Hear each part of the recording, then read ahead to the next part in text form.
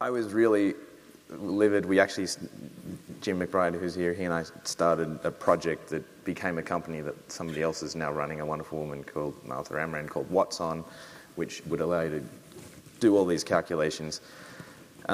Looking back, the detail which I did, it was ridiculous. You don't really need to know all of that.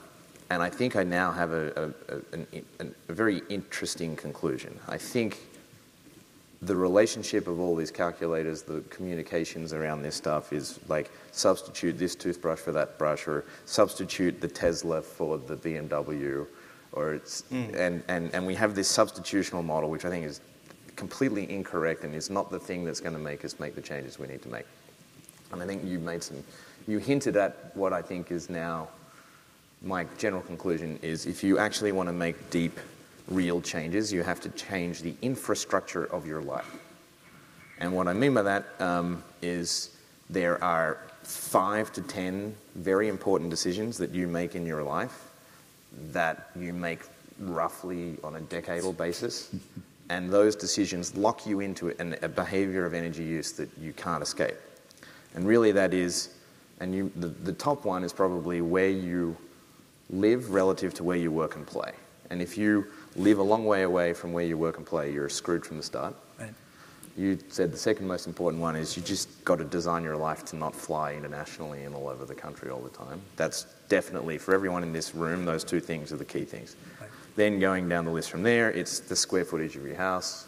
Then, to a less extent, which car you drive. But hopefully you solve the car problem really by problem number one is by living bicycle distance from where you mostly go.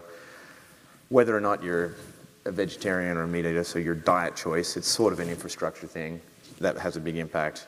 Then you get into lesser things like what white goods you buy, because you buy white goods and you buy your HVAC system, and that's a decadal thing. And with the one you get then for your house lasts for 10 to 20 years, so you're locked in. So I would now say I would love to see the focus be more about this infrastructure of your life, because I think it can inform people to make decisions that would make really genuine, lasting change. And it would also make cities make better decisions about how they design themselves, and it would make schools make better decisions about where they locate themselves relative to the populations, et cetera, et cetera, et cetera. I think it would be a healthier, I'm not saying it's the best way to look at it, but for me it helped me communicate, I think, a message that would give you a better chance. I think wanting